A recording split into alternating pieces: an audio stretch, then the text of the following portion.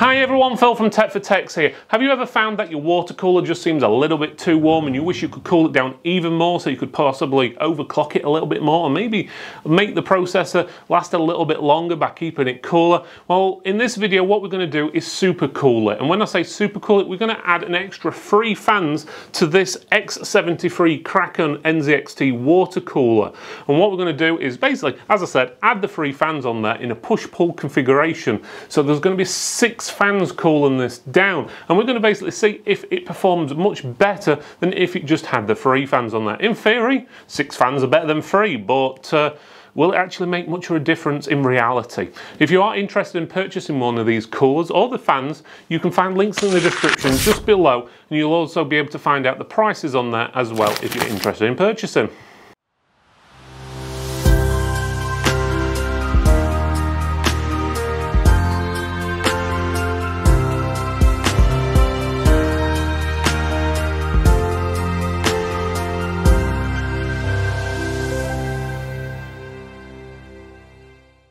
Are you looking for a great networking solution? Well, Tender has it all. Finding your BT router no longer has the power? Then try one of these from Tender. Hell yeah! Is the Wi-Fi on your laptop not working and you need a discreet solution? Well then get this from Tender. Hell yeah! Finding the kids can't get Wi-Fi in the bedroom and they're making your life miserable? Well, you need to get one of these from Tender. Oh hell yeah! Looking for a low-cost solution to get internet into your home office? Then you need to get some of these from Tender. Hell yeah! For all your networking needs, trust Tender. Hell yeah! Okay, so we've got the water cooler set up with the 3 extra fans in a push-pull configuration, which basically means these fans on this side, the white ones, are sucking air in, and these ones are pulling air out. And we've actually found that temperature-wise, believe it or not, the liquid, or at least what's in the tubes and within the radiator, has dropped by about 5 degrees since we added the extra 3 fans.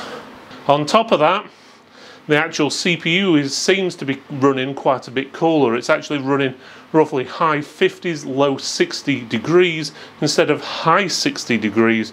Again, this is while we've got the CPU overclocked. So you can actually see that it's actually performing pretty well. And as you can see, the other 3 fans going on this side here. And then you've got those 3 fans there. And as soon as we disconnect those, you will actually see a big difference. Generally, we're finding that the longer the actual all 6 fans are being running, the better or the bigger the difference in the long run. So for example, if you run the test for 30 minutes, you'll find that there's only a 2-3 degree difference. But if you start running the test for like an hour and a half, 2 hours, the temperature difference gets greater. So down to testing. First of all, the test setup. The machine is exactly the same for all tests. Same components, same software, same drivers, same updates. We're also disconnected from the internet, so there's nothing what's going to interfere. And on top of that, we close all background tasks, and between each test, the machine gets a fresh restart, just in case. Full specifications are in the description below, but in basics, it's a 10700KF Intel processor with a Z490 motherboard, 16GB of memory, and so forth. All testing is done with fan speed set at 50% or 100%. We do not use auto mode because this can skew the results, obviously, because if the CPU is getting hot, the fans will then go faster, hence cooling it down more and giving us inaccurate results. So all testing is done at 50% and 100% speed. Okay, so down to testing results. The Z73 with the extra fans on is the one what's marked as Z73, 6 fans at the bottom right of the graph. As you can see, it came in at 22 degrees, which is pretty much the same as all the others. This is the idle test though. This is where the CPU is not doing anything. The machine is just basically sitting there in rest mode is the best way of putting it, with the fan running at 50% speed. And the room temperature is 18.5 degrees Celsius. And this is the sort of temperatures you tend to get on coolers in idle.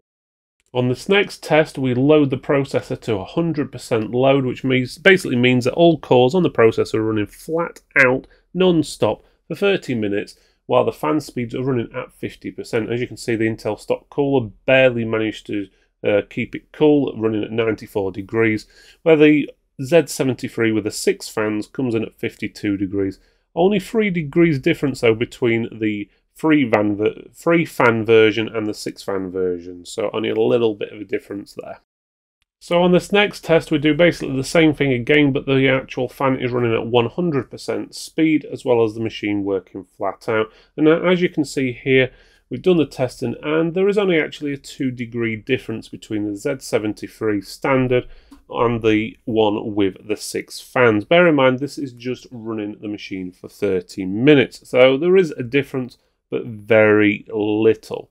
Bear in mind the noise level is a lot higher, about 5 decibels louder when you've got 6 fans running flat out. Okay, so here we overclock the processor to 5.1 GHz. This in turn creates more heat for the CPU, which takes more to cool it down. As you can see, the Intel stock cooler was unable to keep up. It was just too much heat. The standard Z73 run at 66 degrees, which is pretty good. But when we added those extra 3 fans, it actually dropped the temperature by a total of 8 degrees down to 58 degrees Celsius, which is very, very good. Again, this is on a 30-minute test.